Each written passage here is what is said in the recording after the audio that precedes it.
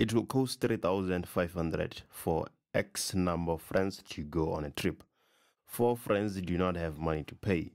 The remaining friends have to pay an extra 43 rand 75 cents each to cover the cost of the taxi. And 1.3.1, let's calculate X, the number of friends who want to go on the trip.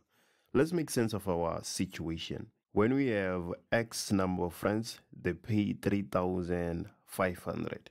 And when 4 friends don't have money to pay, then the friends that are remaining, the remaining friends agree to pay an extra 43 rand 75 cents. Let's look at how much each person pays when we have X friends that are going on the trip. So here the cost per person will be equals to 3,500 divided by X. The total amount paid divided by the total number of people. But 4 friends decide not to pay. So now instead of having X number of friends, we have X minus 4. So the cost per person when we have X minus 4 will be 3,500 divided by X minus 4. Now the friends are paying slightly more because the 4 friends do not have money to pay. We can say that initially the X friends were paying Y amount of money. And then when the 4 friends don't have money to pay, they now pay Y plus 43.75. This is how we can break down this equation. The money X minus 4 friends pay minus the money X friends pay must be equals to 43.75. That is to say that 3,500 divided by X minus 4 minus 3,500 divided by X should be equals to 43.75. Let's go ahead and find the value of X. We're going to start by multiplying out by X minus 4. So if we multiply that first term by X minus 4, we're going to be left with only 3,500. And then now we multiply in 3,500 on the middle term with the X minus 4. So if we multiply it by X, we're going to get minus 3,500X. And when we multiply it by minus 4, we're going to get plus 14,000. Everything divided by X.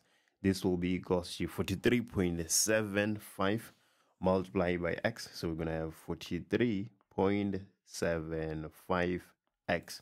If you multiply it by minus 4, you should get minus 175. We still multiply it out, but this time with X, so that we can cancel out that X on the denominator.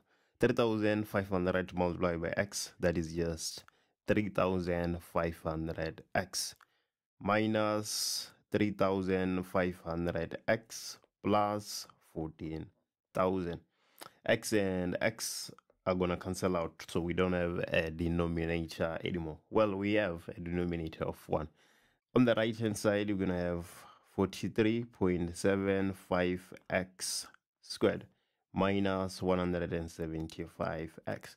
3,500x minus 3,500x, that is 0. If we group the like terms, we're going to get 43.75x squared minus 175x minus 14,000 being equals to 0. If we divide every term by 43.75, we're going to get x squared minus 4x minus 320 being equals to 0.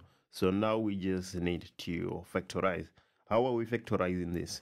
Which two numbers do we multiply and get minus 320? But when we add them, we get minus 4. That is minus 20 and plus 16. So we're going to have x minus 20, x plus 16 being equals to 0. X is equals to 20 or x is equals to minus 16. Obviously, we cannot have minus 16 people. So our answer here is x is equals to 20.